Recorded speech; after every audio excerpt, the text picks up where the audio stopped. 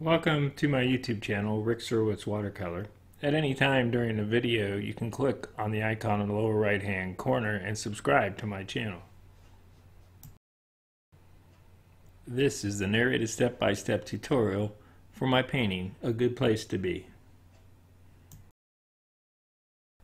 The photograph on the right was a reference for my painting. It's a photograph I took while driving through some of the back roads about a half hour from my home. And when I take a picture like this, I just stop along the road and take a quick picture. But even though I'm doing it quickly, I still try to frame it up thinking about good composition when I take the picture.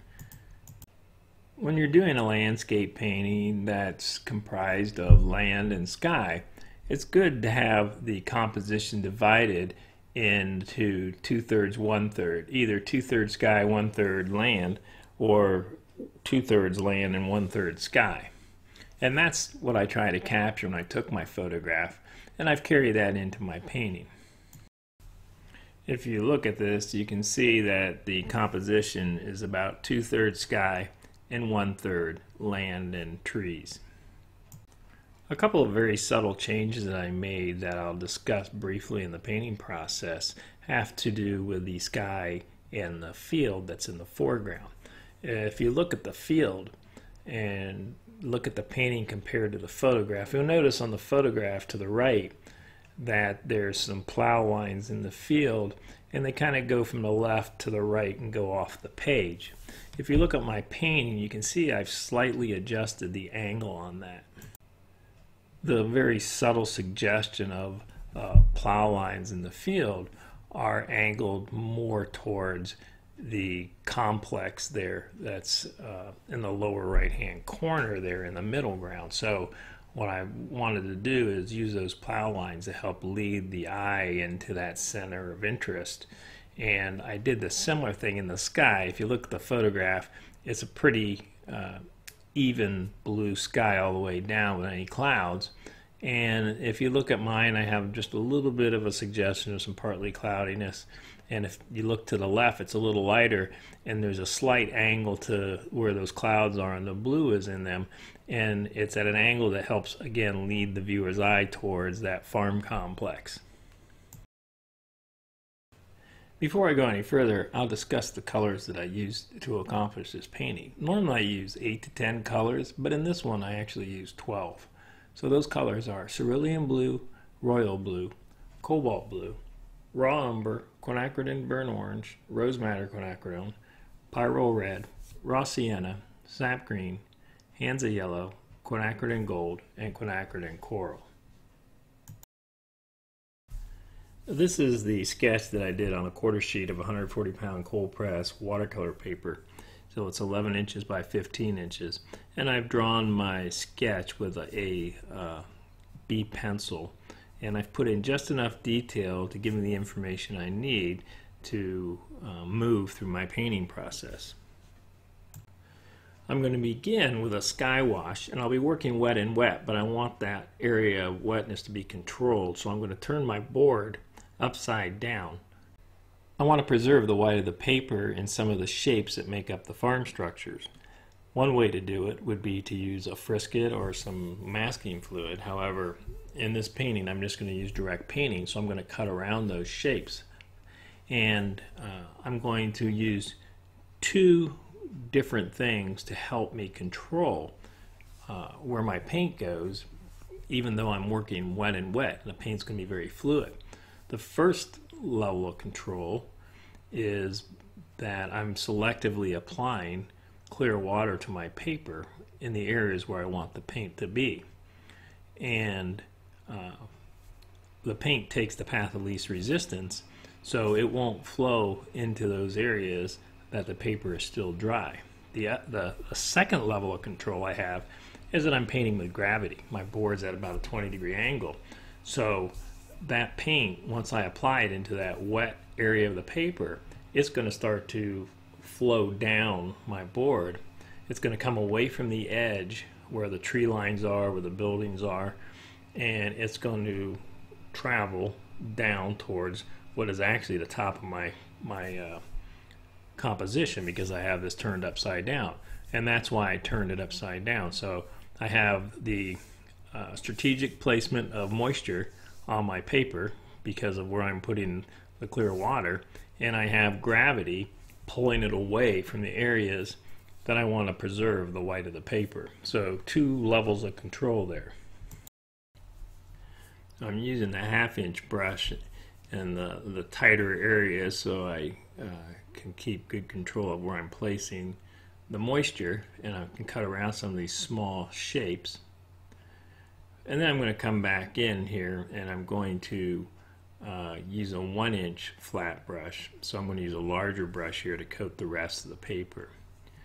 So I'm pretty much done with the 1/2". So here's the 1", and I have a little bit of cerulean blue in that from mixing my paint. I mix my paint in advance of doing this so that it's ready when I wet the paper.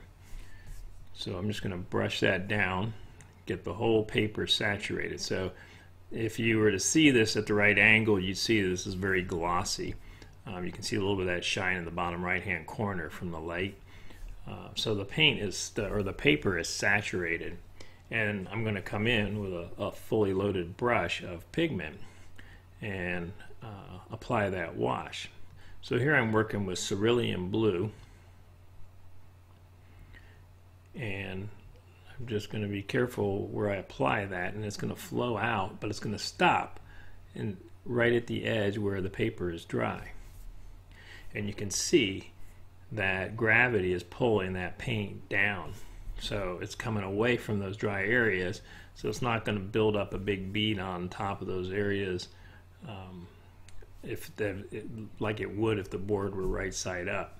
So that's why I turned this upside down. So I controlled where I wet the paper, and then I turned my board upside down so that gravity is working in my favor by pulling it away from the areas that I want to protect. I'm working with my 1/2" wash brush to start with because I want to be more precise with the application of the paint.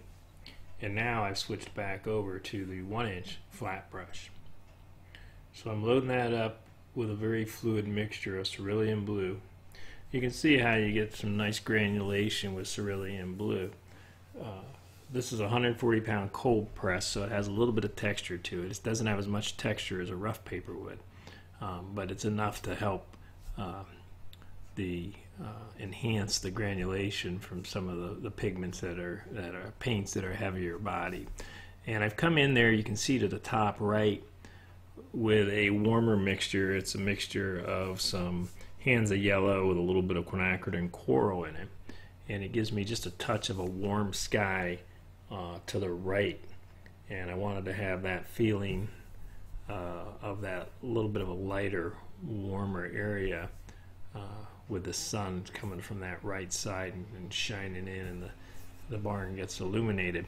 But it's not an intense orange color at all. And because I'm working wet and wet, and I've applied those side by side, there's a nice gradation from one end to the other, but it really doesn't interact enough to mix, and doesn't start to create a very neutral kind of a gray tone at all, which could happen with mixing in the orange and the blue. And I'm coming back into my wash with a little heavier pigmented mixture of the cerulean blue, because I want that to be a little deeper blue, in particular at the top and on the left hand side there. You can see that I'm taking my brush. I want to pick up that extra moisture that's around. I'm going to get a tissue here and wipe that. You need to be careful. Don't leave those beads of water around your board, because inevitably you'll drag your hand through it onto your painting when you don't want to, or if you dry with a hair dryer, you'll blow those around and blow them right into your painting. I've dried this with a hair dryer, and I've turned it right side up. And I'm taking a light mixture of water. It has a little bit of pigment in it, but I'm putting just the suggestion of some diagonals there to help lead the eye into the farm complex. So I've put some water and some cerulean blue, and I've taken this fine mist spray bottle and I've softened those edges, but I want to create just a suggestion of a diagonal there that helps lead the eye towards those farm structures. It's not much, it's just very subtle. I don't want to have any gaps between the sky and the tree line, so I'm going to bring that blue wash down a little bit farther. It won't matter because that tree line is going to be a much darker value.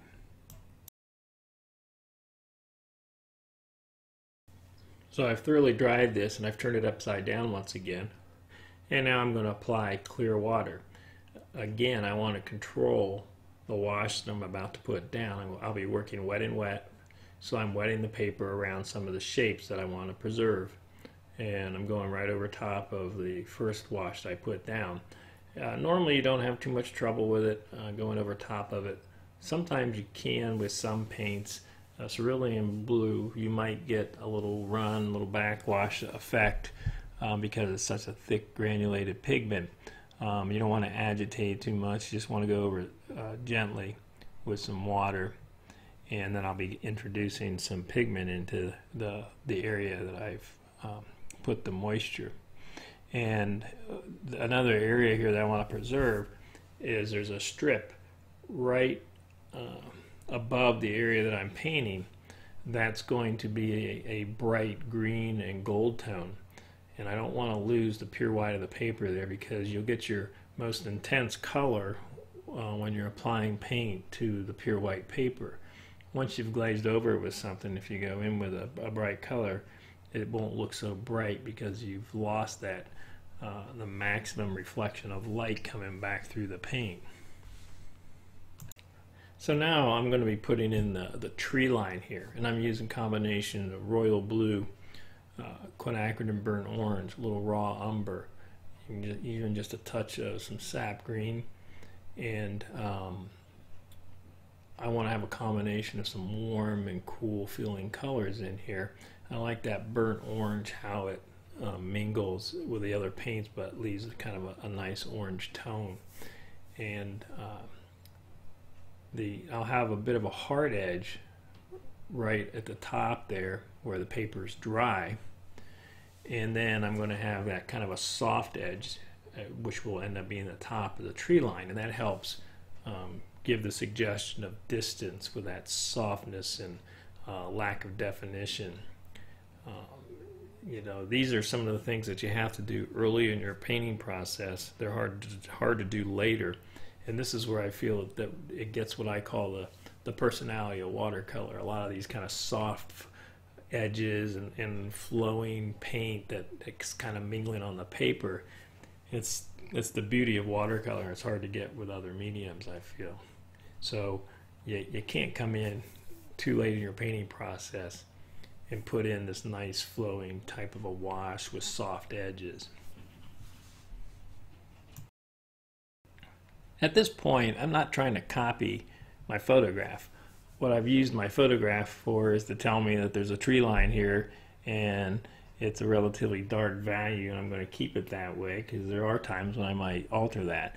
But it's the suggestion of the colors, the shape, the edges, the distance.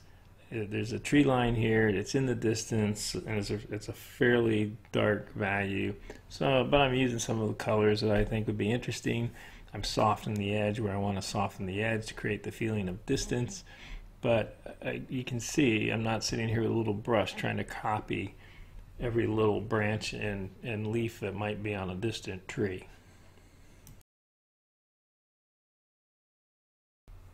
There's some very tall trees that are closer than the ones in the tree line, and they go behind the building structures, and a lot of the branches and some of the mass of that tree, they don't have any leaves on them, but the branches, they're much higher up, and they're very sparse because there's no leaves on the tree. But the branches, when they start to come together, they still start to take on a shape and a bit of a texture. So I'm going to use the same type of approach here. Right now I'm working wet on dry, and I'm just going to come in and soften these edges with a spray bottle just to give an indication that there's these collections of branches. They're not necessarily, you don't necessarily read as much individual branches as much as they read as a larger shape. So I just put a little bit of that mixture down. It's got a little royal blue, a little raw umber, but a lot of water. And then I soften that up with a spray. And then there's another tree that's a little closer, and again, tall. So I'm going to give an indication of that. And later on in my painting process, I'll put some tree trunks and some individual branches and some texture to suggest the tops of those trees. And now what started as wet and dry has quickly become working wet and wet. I applied the paint, I softened the edges with that spray bottle. Now the paper is very wet and saturated. So now I'm going to put a few more drops of paint in there, a little darker value, not a dark value, but just a light medium value, middle value. And then blot that with a tissue just to give a little more substance to that. I have a similar thing going on here to the left, behind this the barn and the silo. There's some trees that are behind there, some more of these tall trees. So I want to help give that indication. And by wetting the paper where I wanted the paint, I can keep from losing that edge on the building and on the silo.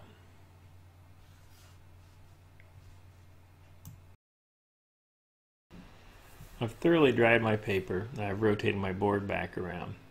And now there's an area here where I preserved the white of the paper. It's a band here that I want to put in kind of a bright green tone where the sun is catching that grass, and it's a bright kind of a springy green, and it's going to have some touches of gold in there. So I'm using hands of yellow with a little sap green for the really bright tone, and then I'm taking some quinacridone gold with a little sap green and just a little bit by itself to change it to some of that kind of a gold tone. And I'm painting around some of the areas where there's some objects that are laying in front of these farm structures.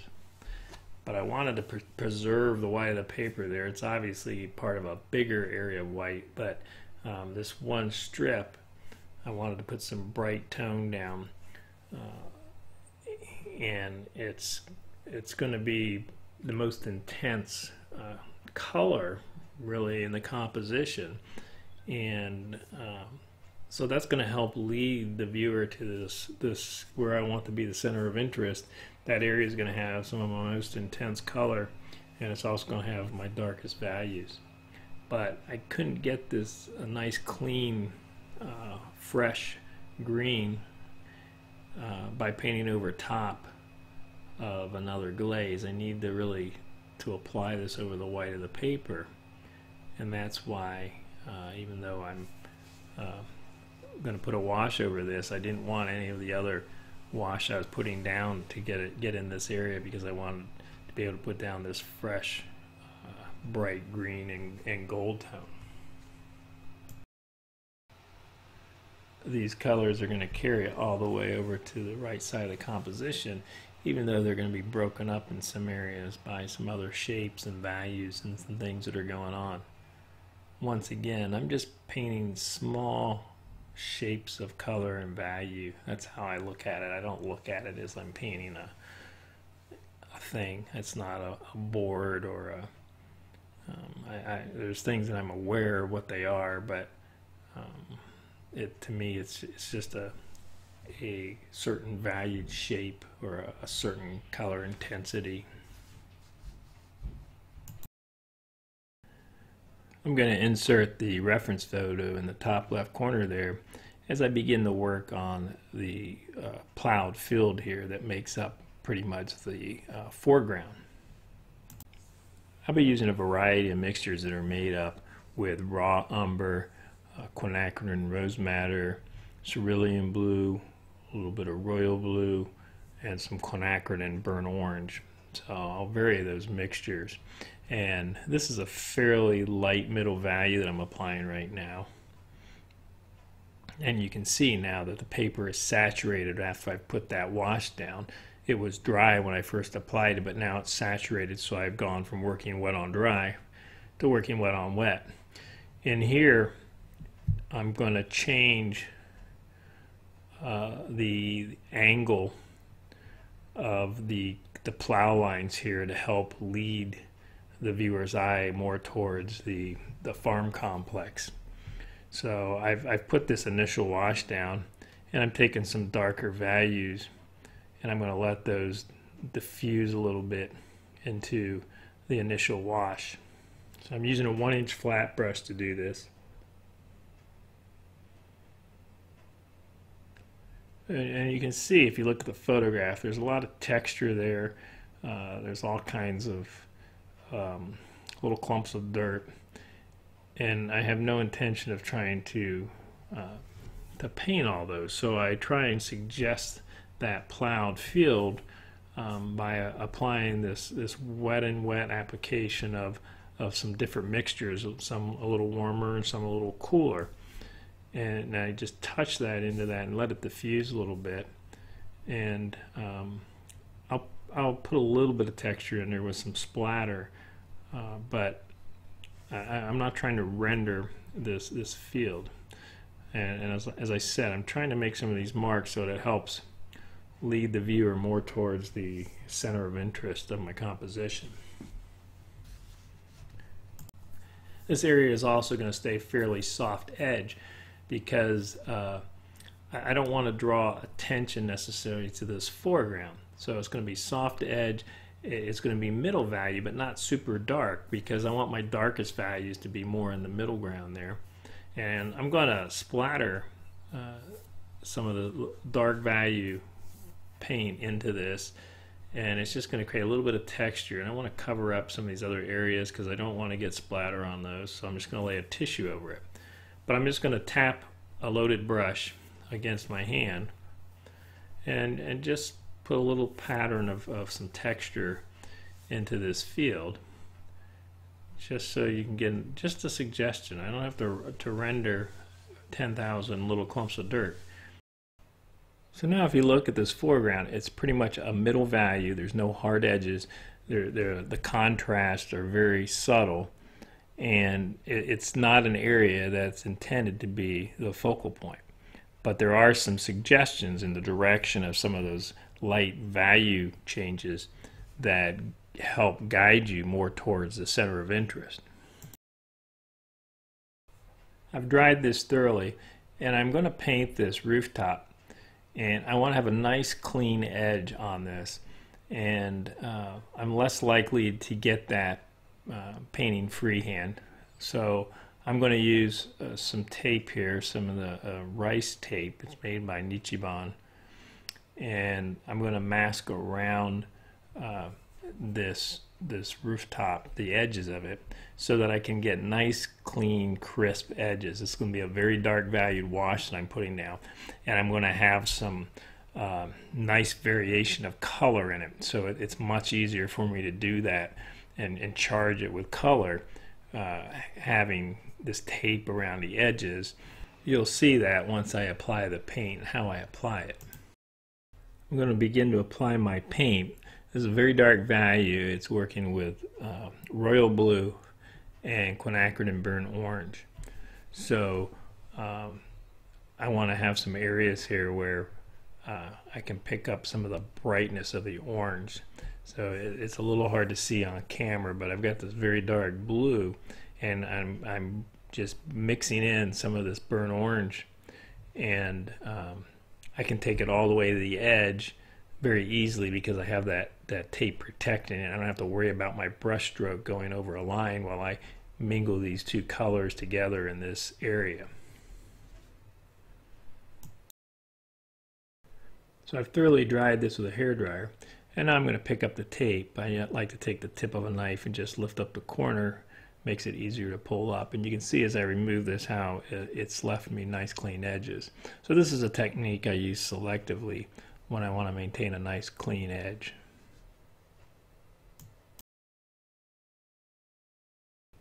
Now I'm going to paint the roof of this smaller building here. I don't have any tape here, but I'm not as concerned about the edge in the way that I was in that larger roof against the sky. So just putting that similar mixture down, but it's not as varied as the larger rooftop.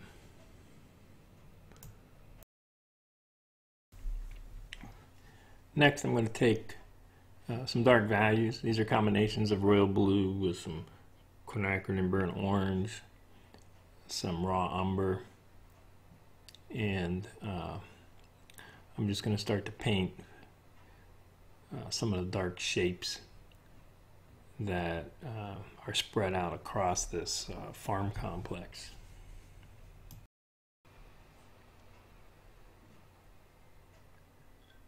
As I paint these areas, once again I'll mention that I'm not trying to identify specifically what each one of these little things that I'm painting are. They're spread out over this, and this is a fairly small area in the overall composition. Just the composition is set up that way with the big sky and the large foreground and just a very focused area of detail. So it's a smaller area in this painting. If this were a full sheet, maybe I'd be working in a little bit more detail. But I'm just trying to give the indication that there's some farm implements laying around, some barrels, some bales of hay, and I'm not necessarily trying to render any of them. I'm just identifying them as shapes of varying values, and I'll put in a few touches of some color in some areas. There's a few barrels on the property that are kind of a reddish orange, and there's the area I'm painting right now, there's a dark shadowed side, but then there's some type of a red farm implement. So that area that's white, I'm going to put actually a bright red wash on, just to indicate that it's some type of farm equipment.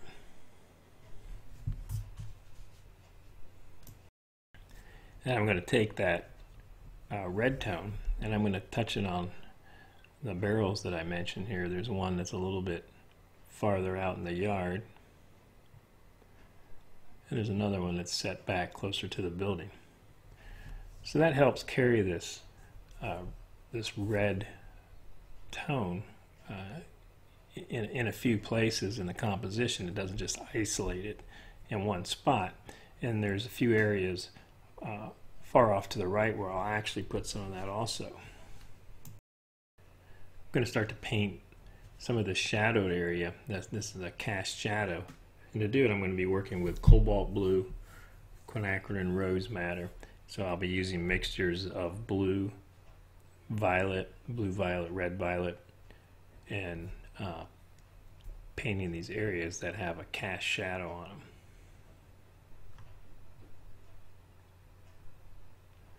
That comes down the side of the silo in behind the smaller building. And then there's going to be a shadowed side of the larger structure there. So there's some area that's underneath the overhang of the roof that's a cast shadow. And then I'll also bring some of that in on the shadowed side of the building itself. And this is just a small flat wash that I'm putting down. Sometimes we don't think of these small areas as putting a wash down, but that's really what you're doing. Sometimes you're making like a brush mark, and sometimes you're putting in a wash. And to me, there's a difference. That wash, you're leading a small pool of water over an area or shape, and kind of predetermined. And then a brush mark is the result of just a steady brush stroke. And it's the resulting mark that it makes in a single brush stroke. I'm going to paint the shadowed side of the smaller building with the same mixture.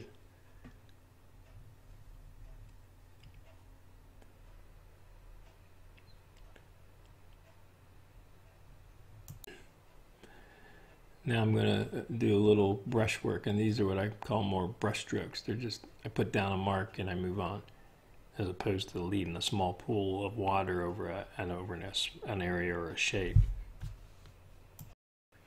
These brush strokes are a bit more calligraphy than they are a wash.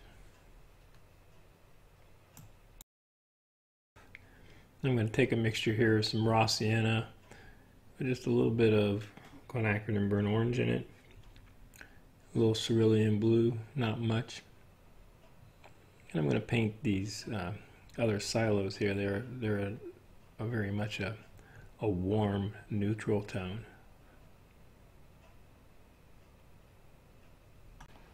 This area that I'm working right now isn't going to have the strong contrast that I have in the area to the left, which is more the center of interest or the focal point. This is a middle value that I'm putting down, a warm neutral, and I'll be putting down some other middle value tones here, and there'll be a little bit of some light tones here, light values, but for the most part it's going to be a low area of contrast because I really want to shift the focus more to the left there on that main building in this line of buildings here. And keep in mind too that you want to be aware of the edge of your composition. Even if it's a slight interaction, you want your design to carry to the edge, and you don't want to have everything floating in space. In this case, this runs off the page, and I have to be careful there about creating a tangent because the edge of that building could easily be perceived as being on the edge. However, I'm going to be putting in a wash over there to cover some of that up because there's a tree and a bush that comes in, so it won't look so much like a tangent, but I wouldn't want to leave it just like it is because that edge, pretty much the edge of the building is right at the edge of my tape, and that would be kind of a bad design element. I'm going to put a gray wash over this other structure here, and this gray tone is made with a mixture of quinacridone and burnt orange with some cobalt blue, and it's just a light middle value, pretty close in value to the silos that I have there, but one is warm and one is cool, so you have a warm neutral and a cool neutral. Now I'm going to insert the reference photo again so you can see how this is developing. And I'm going to start to work on those dark evergreens that are in between the white, bright white building and the gray building to the right and the silos. So I'm starting with a light wash here.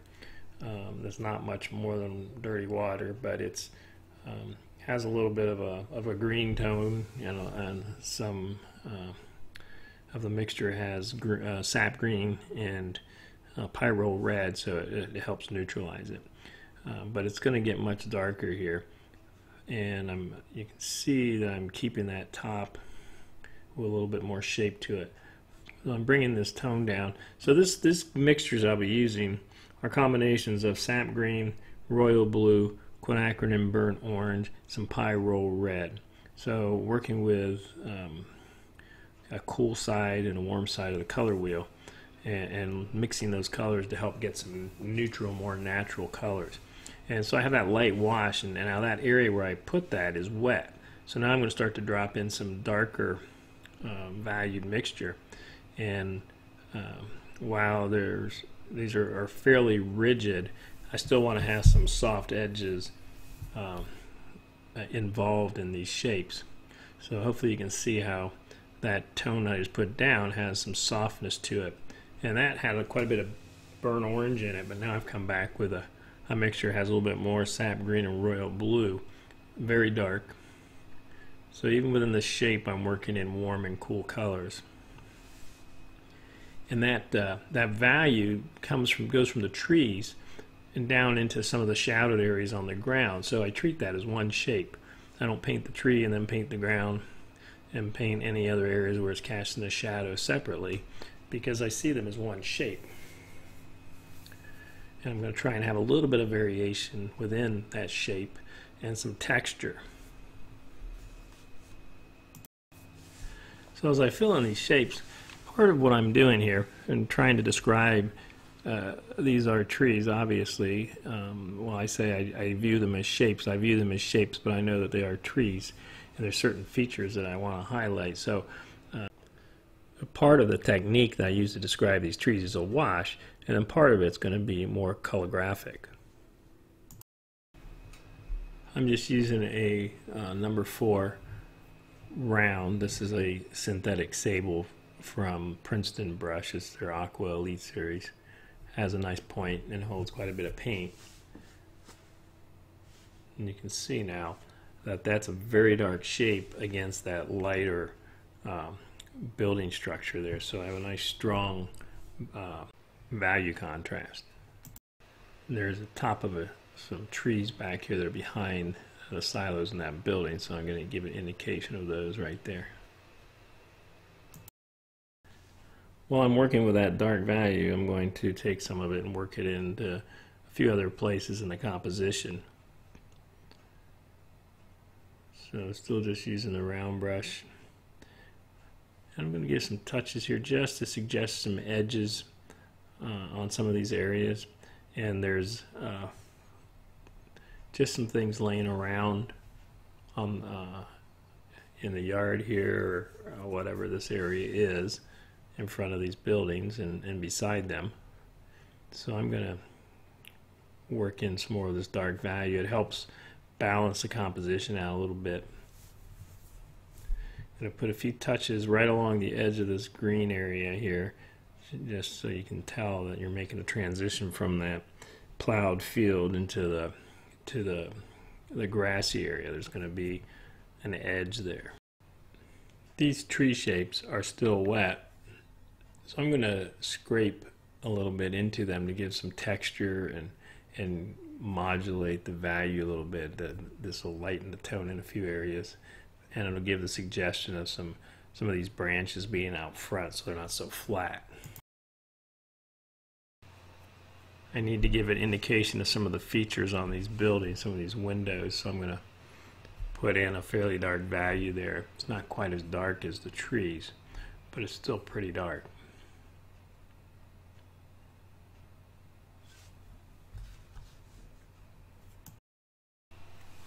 There's a few more of these on the side here.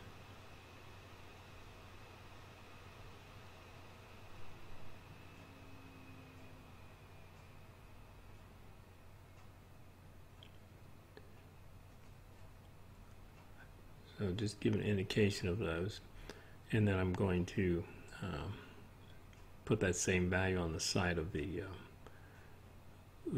barn. There's a small window or a box or something up there on the side of that, so I'm going to use the same value and give an indication of that up there.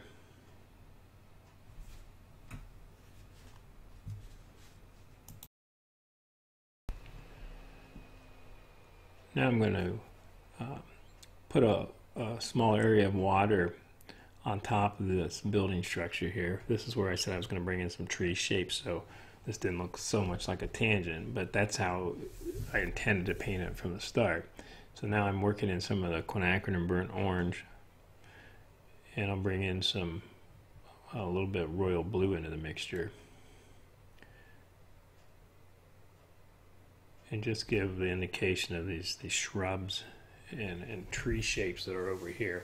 And once I dry this, I'll come back in and put some branches over top of it. Now I'm going to take the same mixtures that I was just using, and I'm going to paint the edge of this silo. It has kind of a rusty tone to it, and there's some different elements to this silo that contour it, some rings, and there's some horizontal or some vertical lines in it.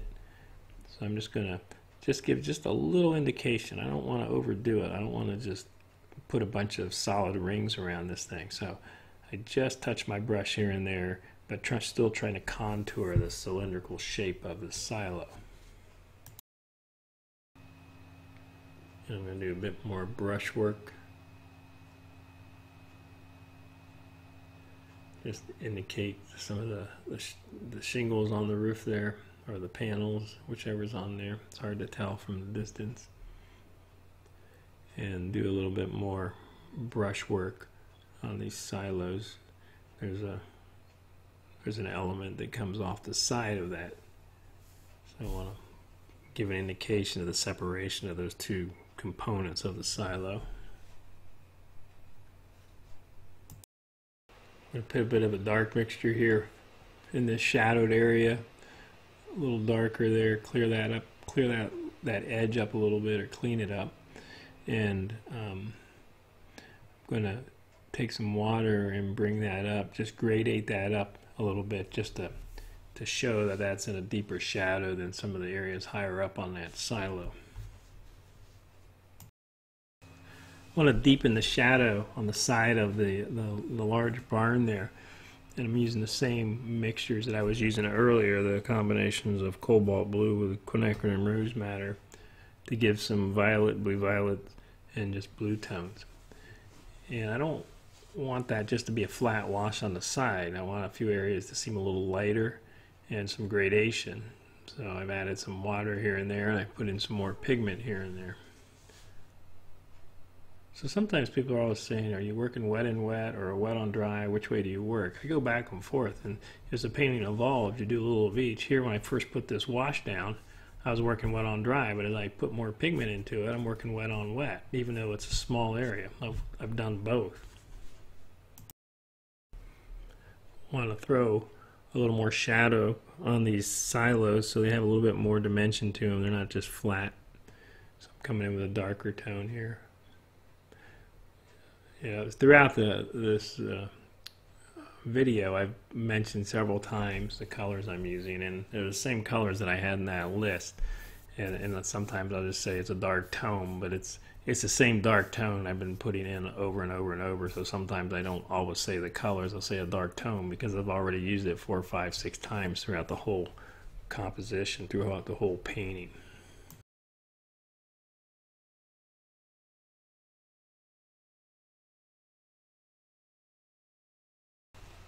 There's some darker elements that are in front of this tree line, which is very soft edged and has a distance feel to it. There's some elements that are closer to the middle ground here, so I'm going to indicate those with a dark value. I'm going to break those up a little bit. Just put a few more touches on the edge of that lawn. Now I'm going to put in some of these tree trunks and limbs that are overlapping that distant tree line. So these are closer than what's going on in the distance, and these are tied to some of these soft washes that I put up a little bit higher than the tree line, just to give the indication of the branches that kind of form a hazy shape up there. So now I'm going to help qualify what those are up there floating around, that they're part of these trees. So I'm taking a liner brush. This is a #1 liner brush. It's a nylon brush. And I'm just giving a slight indication of the trees being there. I'm not trying to paint every branch I see in the picture, but just give a suggestion of some of these trees. And I don't want these trees to be the focus, so I'm trying to keep them fairly much a middle value. I want them to take a bit of a back seat to some of these other areas that have stronger contrast. These are some of the things you have to think about early on before you begin your painting process, that you know that you're going to have this distant tree line. You're going to want some soft edges. You're going to have these overlapping shapes that are a little more defined, a little hard-edged. And it'd be very difficult to do this what I call paint by number style. You wouldn't paint the tree and then paint the areas in between and get that nice soft continuous tree line going behind it. This is better approached by layering. There's times when that kind of a process, the paint by number, kind of works, but not when you're trying to get this type of an effect. You want to have a combination of the soft edges, the hard edges, lost and found edges, and overlapping shapes, and layering and building up your painting this way is a good way to approach it. So there's a tree It's a little further down in front of the tree line here. So I'll give an indication of that.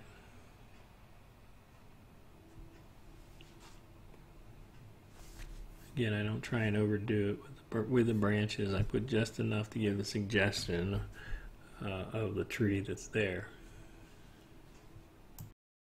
There's a small tree that's actually right in front of the main building here.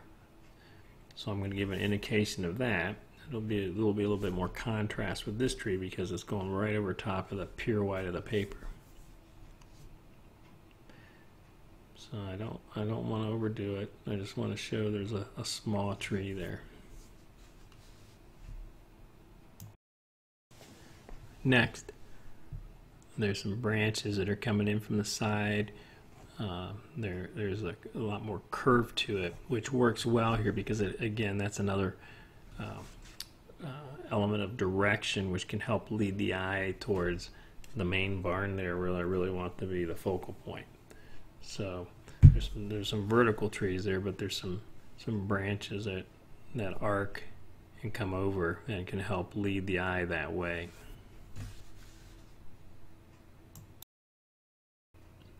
Now I'm going to take a flat brush and I'm going to give an indication of more branches and some of the bulk that gets up there in the trees. So this is a low moisture brush.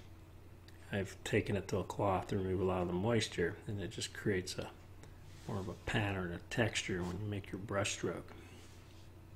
And I don't want to overdo it. I just want to give enough to give an indication that there's a lot of branches up there.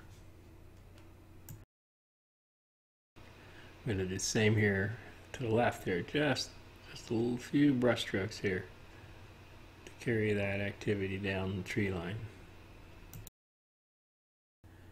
There's a few trees that are closer to us in front of this tree line, so I want them to be a little stronger value, and I want to put a darker value right beside this white barn. So I've put a piece of the rice tape down to keep a nice clean edge there, and I'm coming in with a nice dark value here, very similar to what I used in the trees.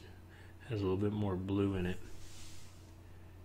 And I'm going to give an indication of some trees here, and I'm going to bring it down the tree line just a little bit.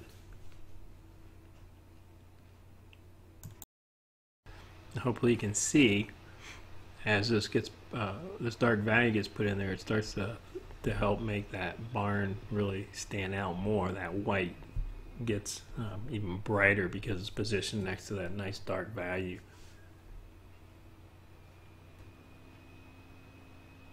And I've kept that nice clean edge. I don't want it to be jagged or irregular or look like I painted it in there with a irregular brush stroke. So that's why I used a little piece of tape there.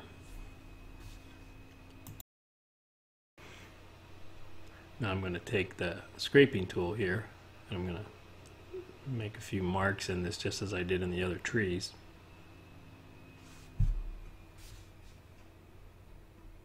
That's another thing, because I have that tape there, I can take this scraping right to the edge of the barn without losing the edge. I'm going to continue that down a little bit more. I'm going to put there's some briar bushes or something that are not too far away from this building, moving down in front of the tree line, and I want to have some of that quinacridone orange tone in there, that kind of a rust tone. So I'm going to take some of that and I'm going to put a few areas of that with a very fluid mixture but still rich in pigment. And I'm going to take my first my brush with some clear water, and I'm going to soften those edges, and then I'm going to come in with a spray bottle. So I'm going to start to lead some of that paint away with my brush, and I'm going to spray it with a fine mist spray to really soften that up a little bit. I want to pick up the extra moisture because it's going to run, because the gravity is now kind of coming against where I want it to go. But you can see how that creates that a darker, kind of a shadowy shape. That's it. You can tell it's closer than those distant trees, but it's still it's not trying to be the star of the show. It's not competing with what's going on in that center of interest. Put a few more touches of color in there. It's hard to see, but I'm putting a little bit of also the blue, and then I'll come back with some of the quinacridone and burnt orange. Put a few more touches of that. And then I'm going to remove the piece of tape that I put down to protect that edge. And you can see how it gave me a nice clean edge. I've thoroughly dried this, and now I'm going to put a white mat on it to get rid of the tape and the board. And there you have my painting, A Good Place to Be. I hope you enjoyed this video. Please stay safe.